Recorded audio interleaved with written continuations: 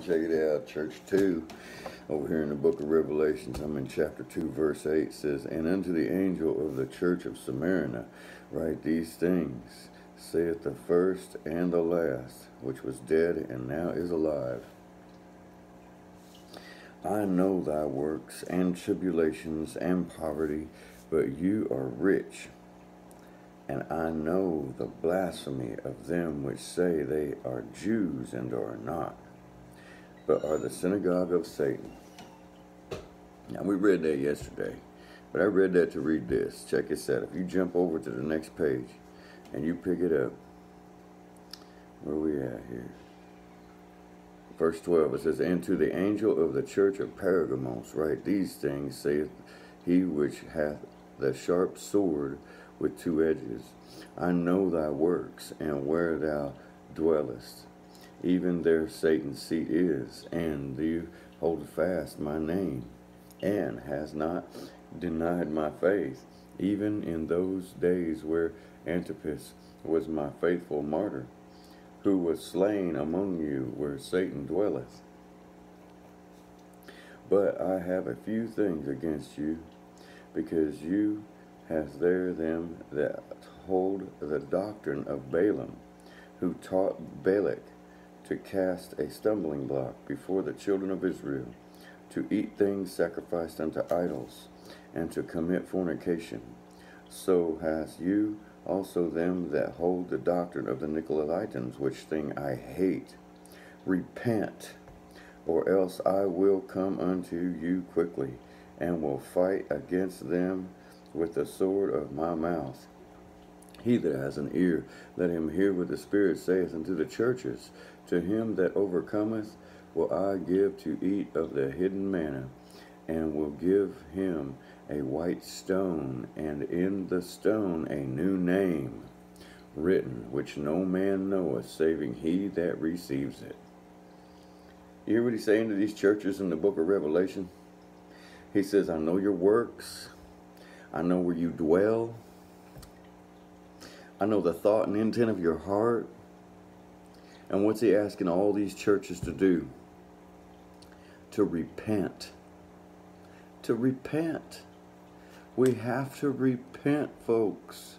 We've got to repent of those sins that we may not even know we're filthy before the Lord. But guess what? If you read this book, I promise you, we are all filthy, grimy, dirty before our God.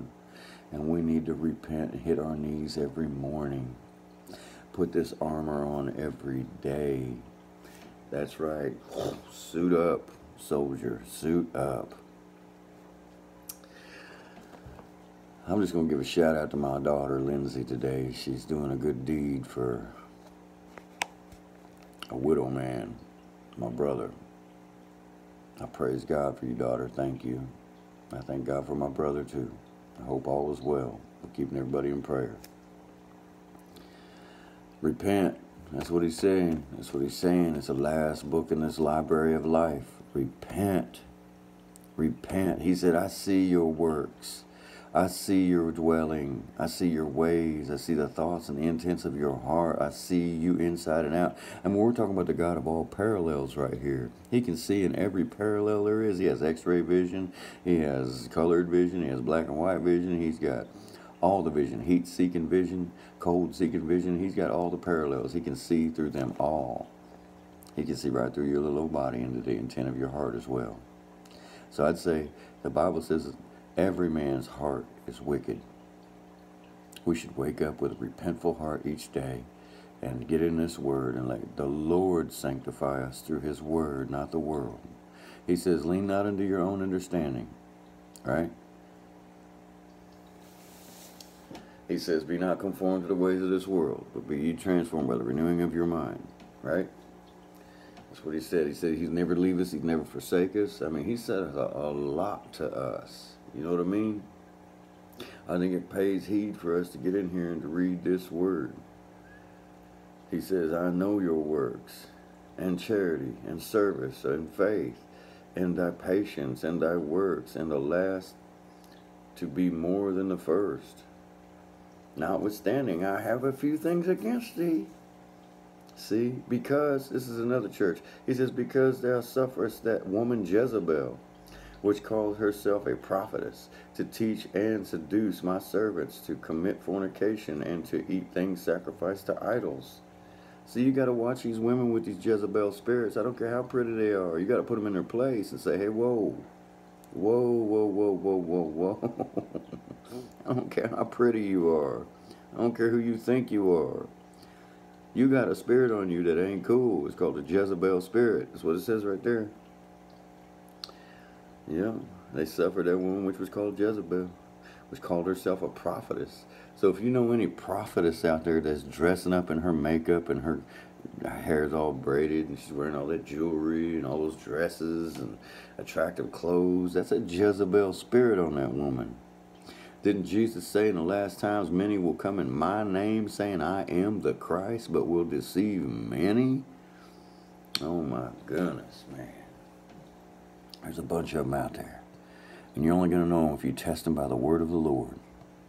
So you all have a good day. Get in your Bibles and read. Get the testing and do what the Lord said to do and repent. Repent, repent, repent of your sin and get ready. Jesus is here. Jesus is here. He's coming back. He's just waiting for the Father to give him the green light. And then all hell's going to break loose. And remember, saints, he's cutting it short. So it's in a time when you think he's not coming. He's going to show up. Y'all have a good day and read your Bibles. I love you.